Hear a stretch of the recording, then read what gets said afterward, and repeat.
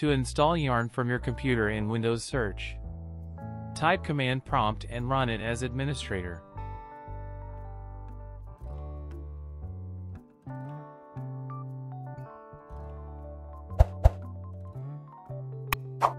First, you need to enable Core Pack. For that, type command Core Pack enable. To use and have updated Yarn Core Pack is key factor to be enabled.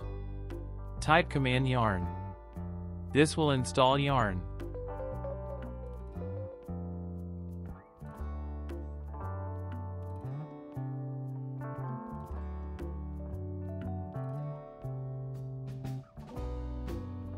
By typing yarn --v, you can check Yarn version. Yarn is a package manager for your code. It allows you to use and share, e.g. JavaScript, code with other developers from around the world.